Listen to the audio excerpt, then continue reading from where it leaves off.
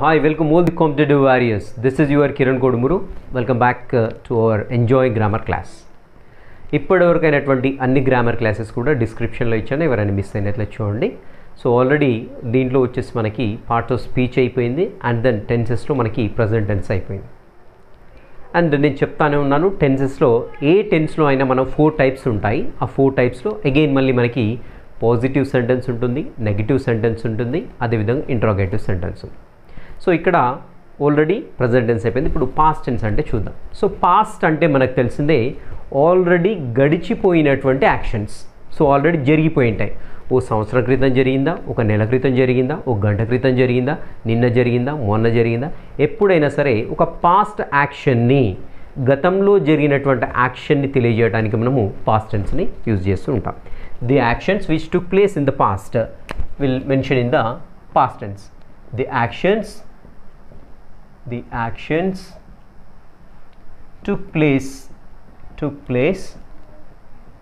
in the past. అంటే గతంలో జరిగిపోయిన యాక్షన్స్ అన్నీ కూడా మనము పాస్ట్ టెన్స్లో యూజ్ చేస్తూ ఉంటాం. Past టెన్స్లో right. మరి పాస్ట్ టెన్స్లో టైప్స్ ఏంటి? ఆల్రెడీ ప్రజెంట్ టెన్స్లో టైప్స్ చూసాము. అగైన్ ఇప్పుడు వచ్చేసి మనము పాస్ట్ టెన్స్లో టైప్స్ ఏంటో చూద్దాం. సో ఎవ్రీ టెన్స్లో కూడా నేను చెప్తానే ఉన్నాను, మనకి 4 రకాలు ఉంటాయి. సో ఫస్ట్ వచ్చేసి మనకి simple past tense.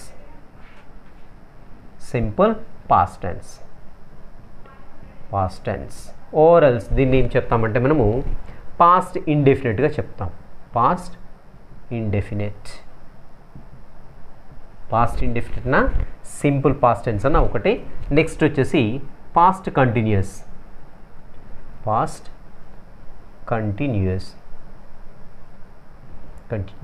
Right. Next వచ్చేసి థర్డ్ వన్ వచ్చేసి పాస్ట్ పర్ఫెక్ట్ టెన్స్. నెక్స్ట్ వచ్చేసి past perfect continuous.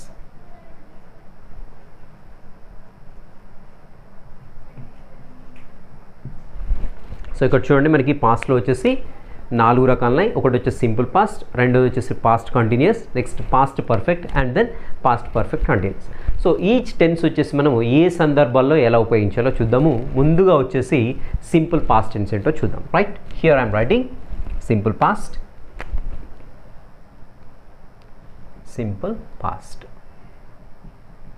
So very సింపుల్గా ఇక్కడ సింపుల్ పాస్ట్ ఏంటంటే మనకి బాగా గుర్తుపెట్టుకోండి. సింపుల్ పాస్ట్లో అగైన్ మనకు డిఫరెంట్ కైండ్స్ ఆఫ్ సెంటెన్స్ ఉంటాయి. సో అసర్టివ్ సెంటెన్స్ అంటే పాజిటివ్ సెంటెన్స్, అంటే ఒక సెంటెన్స్ సింపుల్గా చెప్పేస్తే దాన్ని మనకి అసర్టివ్ సెంటెన్స్ లేదంటే పాజిటివ్ సెంటెన్స్ చెప్పుకుంటాం. రెండవది వచ్చేసి ఏంటంటే మనకి నెగిటివ్ సెంటెన్స్. ఒక జరిగిపోయిన విషయం ఏదైతే ఉందో, యాక్షన్ ఏదైతే ఉందో, నెగిటివ్ సెన్స్లో చెప్పినట్లయితే దాన్ని నెగిటివ్ పాస్ట్ టెన్స్గా చెప్పుకుంటాం, సింపుల్ పాస్ట్గా చెప్పుకుంటాం. ఇంకోటి వచ్చేసి మరి పాస్ట్లో జరిగిపోయిన యాక్షన్స్ ఏవైతున్నాయో వాటిని ఏ విధంగా క్వశ్చన్ చేయాలనేది ఇంకో రకమైన సెంటెన్స్. అంటే ఎవ్రీ టెన్స్లో కూడా again we have 3 kinds of sentences. So one is the assertive, second one is the negative sentence, and third one is the interrogative sentence. ఇక్కడ చూద్దాము, సింపుల్ పాస్ట్లో ఏం మెన్షన్ చేస్తామంటే ఆల్రెడీ జరిగిపోయినటువంటి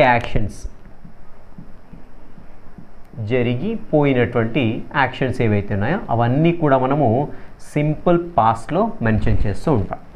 మరి దీనికి మనకు ఒకటి సింటాక్స్ ఉంటుంది. ఆ సింటాక్స్ ఏంటో చూద్దాము. ఫస్ట్ వచ్చేసి మనము పాజిటివ్ సెంటెన్స్ గురించి మాట్లాడుకుందాం. Right. So positive or assertive sentence అంట. మరి దీని యొక్క ఫార్ములా ఏంటి అని చూసినట్లయితే, లేదంటే సింటాక్స్గా చెప్పుకుంటాము. So very simple. ఇక్కడ సబ్జెక్ట్ వస్తుంది ముందుగా. సబ్జెక్ట్ అంటే మనకు తెలిసిందే ఐ కావచ్చు, వి కావచ్చు, యూ కావచ్చు, దే కావచ్చు, ఓకే, హీ కావచ్చు, షీ కావచ్చు, ఇట్ కావచ్చు, ఇవన్నీ కూడా సబ్జెక్ట్ కిందకి వచ్చేస్తూ ఉంటాయి. నెక్స్ట్ వచ్చేసి మనకి వెరీ ఇంపార్టెంట్ గుర్తుపెట్టుకోవాల్సింది ఏంటంటే వర్బ్ యొక్క సెకండ్ ఫామ్ వస్తూ ఉంటుంది. వెరీ వెరీ ఇంపార్టెంట్ ఇక్కడ. సో మిగిలిన ఏ టెన్సెస్లో కూడా వర్బ్ యొక్క సెకండ్ ఫామ్ అనేది రాదు. వర్బ్ యొక్క సెకండ్ ఫామ్ కనపడింది అంటే ఖచ్చితంగా అది మీకు పాస్ట్, సింపుల్ పాస్ట్లో ఉన్నట్టు గుర్తుపెట్టుకోండి. రైట్. నెక్స్ట్ వచ్చేసి ఆబ్జెక్ట్ వస్తూ ఉంటుంది. ఆబ్జెక్ట్ అంటే and rest of the sentence. Right. So ఇది వచ్చేసి పాస్ట్, సింపుల్ పాస్ట్లో మనకి పాజిటివ్ సెంటెన్స్ యొక్క సింటాక్స్ ఇది. రైట్. సో ఇక్కడ చూద్దాం, మరి ఈ యొక్క V2 ఏంటి అనేది చూద్దాం. సబ్జెక్ట్ అంటే ఏంటి, V2 ఏంటి, ఆబ్జెక్ట్ ఏంటో చూద్దాం. ఉదాహరణకి ఇక్కడ చూద్దాం. First I completed the class. I completed the class. So నేను క్లాస్ని కంప్లీట్ చేశాను. ఎప్పుడు కంప్లీట్ చేశాను అనేది అక్కడ టైం మెన్షన్ చేయొచ్చు, కొన్నిసార్లు టైం మెన్షన్ చేయకుండా అవ్వచ్చు. సో ఇక్కడ చూడండి మనకి పర్టికులర్ టైం అంటూ ఏమీ లేదు ఇక్కడ. సో అలాంటి సందర్భంలో కూడా మనం ఏంటంటే ఈ యొక్క positive sentence that is simple పాస్ట్ని చెప్పుకోవచ్చు. లేదంటే I completed the class yesterday. So yesterday అంటే మనకు అక్కడ ఒక డెఫినెట్ టైం ఉంటుందన్నమాట, రైట్. సో అక్కడ డెఫినెట్ టైం ఉన్నప్పుడు కూడా మనం ఏంటంటే సింపుల్ పాస్ట్ని యూజ్ చేస్తాము. సో ఇంకోటి చూద్దాము. నెక్స్ట్ వచ్చేసి ఐ తర్వాత we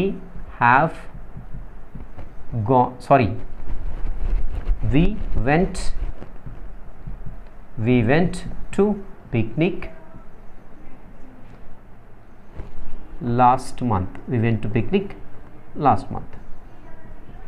సో ఇక్కడ చూడండి, ఇక్కడ కూడా మనము డెఫినెట్ టైం యూస్ చేసాం. ఏంటి, లాస్ట్ మంత్ వెళ్ళామని చెప్తున్నాం. ఓకే, ఇక్కడ ఏమవుతుంది, మేము వెళ్ళాం పిక్నిక్. ఎప్పుడు వెళ్ళాము అని చూసినట్టయితే లాస్ట్ మంత్ పోయాం. అంటే ఇక్కడ ఒక డెఫినెట్ టైంని మెన్షన్ చేస్తాం. We went to picnic last month. So last month ఏంటి, మేము పిక్నిక్ వెళ్ళామని చెప్తున్నాం. అంటే ఇక్కడ వచ్చేసి మనకి ఇది వచ్చేసి సబ్జెక్ట్. సో ఏ సబ్జెక్ట్ అన్నా రాయండి, ఇది సింగులర్ కానివ్వండి, ఇది ప్లూరల్ కానివ్వండి, ఇంకేదైనా పేరు కానివ్వండి, ఒక 10 మంది కానివ్వండి, ఎవరైనా సరే మనకి ఇక్కడ వచ్చేసి వర్బ్ యొక్క సెకండ్ ఫామ్ని యూస్ చేయవలసి ఉంది. వర్బ్ యొక్క సెకండ్ ఫామ్ మనకి తెలిసిందే. So that is called us past form of the verb అంటాం.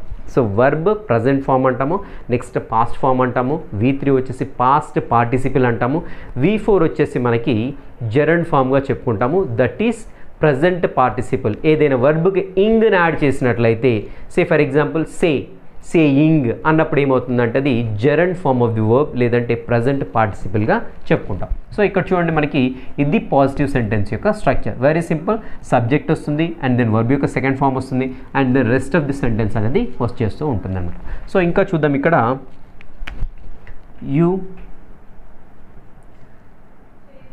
యు రోట్ లేదంటే యు ఎయిట్ బనానా. నువ్వు బనానా తిన్నావు. ఎప్పుడు తిన్నావు అని మనకు సంబంధం లేదు. సో అవసరమైతే మనం మెన్షన్ చేయొచ్చు యు ఎయిట్ బనానా ఎస్టర్డే, లేదంటే బిఫోర్ 2 hours.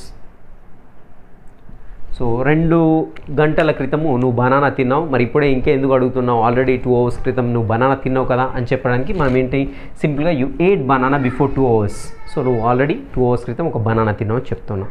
సో ఈ విధంగా మనకి సబ్జెక్ట్ వస్తుంది ఇక్కడ. అదేవిధంగా మనకి ఈ యొక్క వర్బ్ యొక్క సెకండ్ ఫామ్ అనేది రాయవలసి ఉంటుంది. You eight banana before 2 hours. Next చూద్దాం. ఇంకా మనకి ఐ అయిపోయింది, వి అయిపోయింది, యు అయిపోయింది అండ్ దెన్ ఇక్కడ చూద్దాము హీ తోటి చూద్దాం ఒక సెంటెన్స్.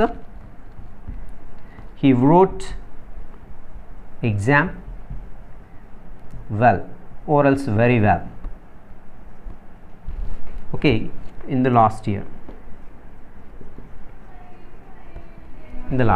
సో ఇక్కడ చూడండి మనకి ఇక్కడ సబ్జెక్ట్ వచ్చేసి he, this is singular. So మనకు సబ్జెక్ట్ సింగులర్ ఆ ప్లూరల్ అనే సంబంధం లేదు. ఎక్కడ, సింపుల్ పాస్ట్ టెన్స్లో ఏమొస్తుంది, జస్ట్ సింపుల్గా మనకి వర్బ్ యొక్క సెకండ్ ఫామ్ వస్తుంది. కాబట్టి ఇక్కడ చూద్దాం. Right, wrote, return. రైట్ అనేది ఫస్ట్ ఫామ్, రోట్ అనేది సెకండ్ ఫామ్, రిటర్న్ అనేది థర్డ్ ఫామ్, వర్బ్ యొక్క third form. That is past పార్టిసిపుల్గా చెప్పుకుంటాం అనమాట. ఇక్కడ చూడండి మనకి సబ్జెక్ట్ ఏమొచ్చింది, హీ వచ్చింది. ఇక్కడ రైట్ యొక్క సెకండ్ ఫామ్ వచ్చేసి రోట్ వస్తుంది. Okay, he wrote the exam రాశాడు very well in the last year. So ఆర్ఎల్స్ ఇన్ తీసేసినా కానీ మనకి he wrote the exam very well last year. So పోయిన సంవత్సరం చూసినట్లయితే తను ఎగ్జామ్ చాలా బాగా రాశాడని చెప్తూ ఉన్నాం అనమాట. సో ఇలా మనము ఆల్రెడీ జరిగిపోయినటువంటి పాస్ట్ యాక్షన్స్ ఏవైతే ఉన్నాయో, సో ఒక డెఫినెట్ టైం ఉండొచ్చు, డెఫినెట్ టైం లేకపోవచ్చు, ఎస్టర్డే కావచ్చు, లేకుంటే డే బిఫోర్ ఎస్టర్డే కావచ్చు, లాస్ట్ మంత్ అనొచ్చు, లాస్ట్ ఇయర్ అనొచ్చు. ఇలా మనకు డెఫినెట్ టైం ఉన్నప్పుడు, లేదంటే డెఫినెట్ పర్టికులర్ టైం లేనప్పుడు కూడా మనం ఏంటంటే ఇక్కడ సింపుల్ పాస్ట్లో యూస్ చేస్తూ ఉంటాం. This is what the simple past. Simple పాస్ట్లో మనకి పాజిటివ్ ఆర్ ఎసెటివ్. మనకి స్పోకెన్ లాంగ్వేజ్లో ఎక్కువగా ఉపయోగించే టెన్స్ వచ్చేసి గుర్తుపెట్టుకోండి, వన్ ఆఫ్ ది టెన్సెస్ ఇదే అనమాట. ఏంటి, పాస్ట్ టెన్స్లో గుర్తుపెట్టుకోండి మనకి ఇక్కడ పాజిటివ్ సెంటెన్స్ ఏదైతే ఉందో సింపుల్ పాస్ట్ని ఎక్కువగా యూజ్ చేస్తూ ఉంటాం మనం. సో దీంట్లో పాజిటివ్ సెంటెన్స్ ఉన్నాయి, అగైన్ నెగిటివ్ సెంటెన్స్ ఎలా క్రియేట్ చేయాలి, నెక్స్ట్ అదేవిధంగా ఒక క్వశ్చన్ చేయాలంటే, అంటే ఒక జరిగిపోయినటువంటి యాక్షన్ ఏదైతే ఉందో ఒక పని గురించి క్వశ్చన్ చేయాలి. డిడ్ యూ ఈట్ బ్రేక్ఫాస్ట్, నువ్వు బ్రేక్ఫాస్ట్ తిన్నావా? సో సింపుల్గా, వెరీ సింపుల్గా ఎవరిని ఎప్పుడైనా క్వశ్చన్ చేయాలన్నప్పుడు డిడ్ ముందు పెట్టేసి క్వశ్చన్ చేయండి, సింపుల్. సో అది ఎలా ఉంటుందని నెక్స్ట్ సెషన్లో డిస్కస్ చేద్దాం. Will meet you in the next session. Till the next session, have a great day.